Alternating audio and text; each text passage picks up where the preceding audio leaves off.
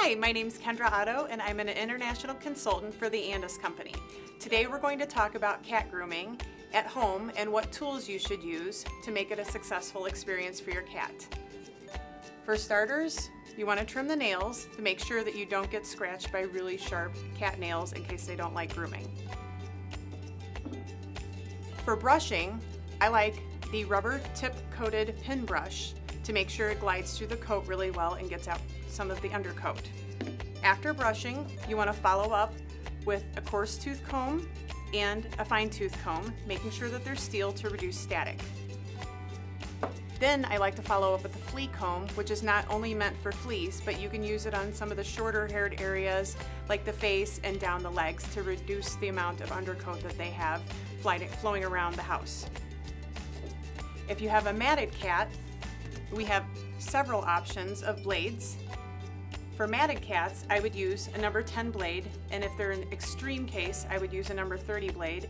We also have, for a longer haircut, a 7FC, and these blades are specific cat blades with the EGT technology to make cat grooming a lot easier.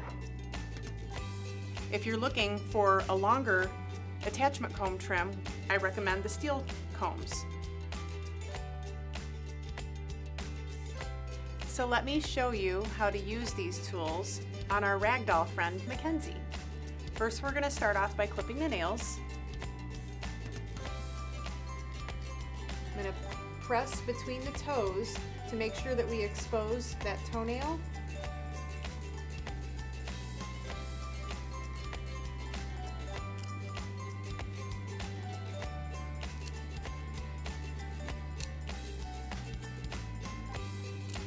Now that we've clipped the nails, we're going to move on to clipping the hair on the bottoms of the feet.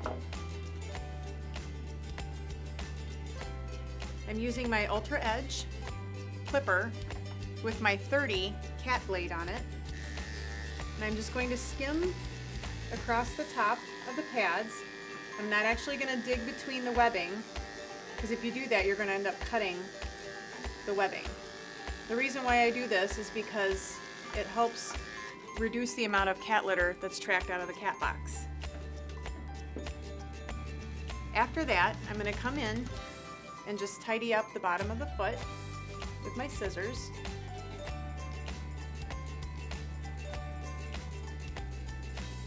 Just going to round out underneath and use my brush, kind of fluff up some of that coat on top of the foot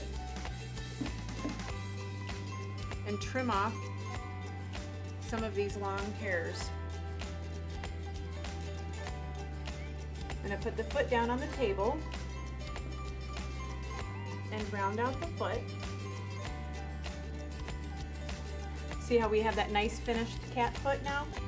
When you decide to brush your cat, make sure that you brush all the way down to the skin. So you want to push the coat back and line brush. This will help get any of the extra undercoat and mats out of your kitty.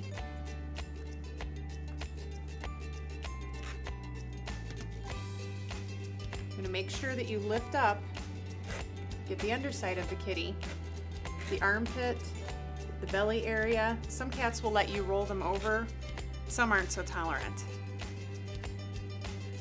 So after you've brushed and got some of the undercoat out of your cat, you want to make sure that you go over with coarse teeth and then fine teeth. Always using the steel teeth on your comb, because if you use plastic, you're going to get a very big staticky mess, and your cat's probably going to get a little angry with you because the comb will get caught.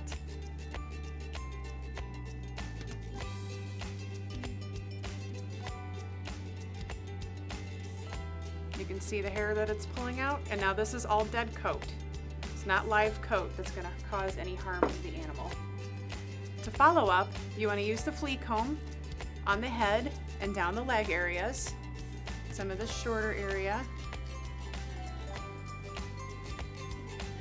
getting some of the undercoat out.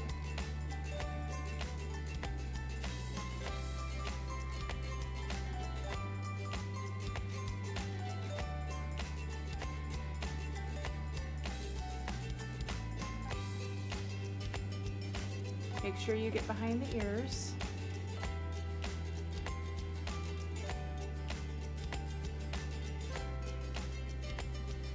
And again, just the finest undercoat comes out. So now we're going to clipper the body of our cat. What I've done is I've changed the blade length to a number 10, and I've put on a steel magnetic attachment comb on a 10 blade setting. The reason why I'm using an attachment comb on Mackenzie is because I want a longer comb cut, and she's also 16 years old, so I don't want to expose how thin she is underneath. So I'm going to turn on my clipper on a low speed setting. And the reason why I'm doing the low speed setting is because I want to make sure that she's not afraid of the clipper. And the reason why I'm reversing the attachment comb is because I'm trying to get a shorter yet presentable clipper on the kitty. A lot of times when you groom a cat and you leave their coat longer with an attachment comb, it kind of looks like a child took scissors to the coat and gets really choppy.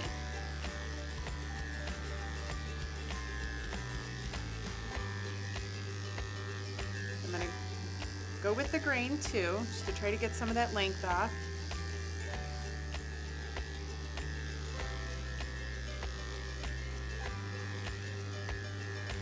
Now, if you were to clipper this kitty and you actually wanted to use a 10 blade or a 7 blade, a much shorter blade, you want to make sure that you're careful in their armpit area, by the rear end and the back of the legs, because the skin is very thin in those areas, especially the loin and the belly area, and you can really get the skin caught between the teeth of the blade and nick your cat.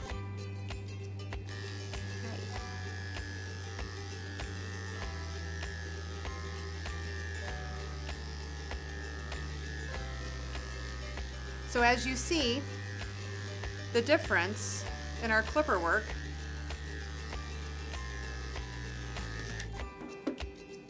how nice and long and full the coat still looks versus what we've not clipped. You can see the difference between the shorter and the longer, something a little bit easier maintainable for the pet owner at home. I hope you've learned a lot with all of the tools that we choose to use on grooming cats.